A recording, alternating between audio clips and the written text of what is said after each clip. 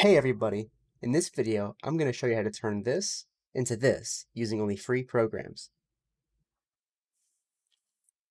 So once you have the logo you want to use in mind, the first thing you need to do is to create a scalable vector graphic of your logo. If you already have one, then go ahead and use that. It's undoubtedly going to be a higher quality than anything that Adobe Illustrator or a free vectorizing program could ever generate.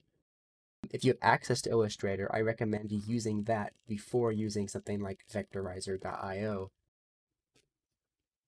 So after vectorizing your logo, you can see it looks pretty similar. This logo is simple, and I recommend you start off simple.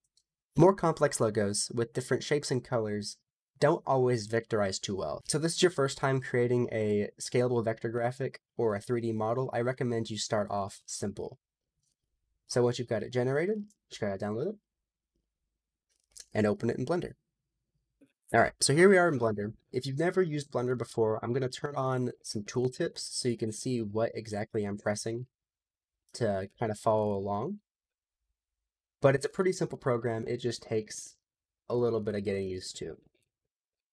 One quick thing I forgot to add while filming the video is that Blender doesn't support vector graphics by default for importing, and you have to enable that by going into Edit, Preferences, click on Add-ons, type SVG in the search bar, and then check this checkbox next to Import Export Scalable Vector Graphics. So the first thing we're going to do is import the vector that we just created into Blender. And you'll do that by clicking on File, Import, SVG, and going to wherever you saved it, and just opening it up. It'll probably load in pretty small, but as you can see, this is the vector you just created. And because we chose such a simple one, it comes out looking pretty clean. So now that you've imported your vector into Blender, the next thing you need to do is convert it from a curve to a mesh. You don't need to know what that means, but you do need to do it. So if you press A, you'll have them all selected. Say Object, Convert to Mesh from Curve. The next thing you want to do is press A again, select them all, and then press Ctrl J, which will merge them all together into a single object. Next thing to do is press Tab to go into Edit mode. Press A to select all of your faces, and then Extrude, and then just move it until you feel comfortable. I'm just moving my mouse up. Move my mouse down, I'll go the opposite direction, but just move it till you feel like it's got a good height. Left click to let go, and there's your 3D model. Once you have your model to a point that you're happy with, you're mostly done. There's just a few things you need to do to make sure that the quality of your mesh isn't too bad for whatever platform you're using it on. So the first thing you want to do is while you're in edit mode still, from when you extruded it, you go to Vertex, Merge Vertices, and By Distance. And you see it removed 20 vertices, so you couldn't really see that there was an issue, but they were, in some places, duplicates of these little vertices on top of each other, and those can cause rendering issues. Once you've done that, you're almost done. All that's left to do is click on the wrench icon right here, click Add Modifier, click Triangulate, and then click Apply. If you're using this for something like SharePoint Spaces, I found that it really prefers your models have triangle-based surfaces, like most game engines do and rendering APIs do. If you don't do this, you may see some weird rendering issues.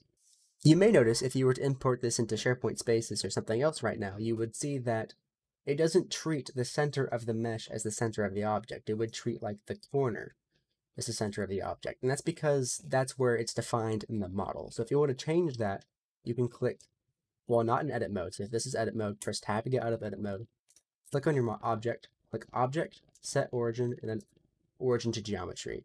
And that will scan the object and figure out where the origin should be based on the mesh. And it's not always perfect, but it gets pretty close. If you decide that you want it a little bit closer, you can manually modify it a little bit by pressing tab, making sure you have everything selected. Press G and then whatever axis you want to move it along, or just move by hand and just kind of eyeball it until it gets to a point you're satisfied with. That looks pretty central to me, so if I tab out, you can see the logo will now treat this point as the center. So the next thing to do is to export your model to whatever file format you need it to be. You can do OBJs, STLs, FBX, whatever you want.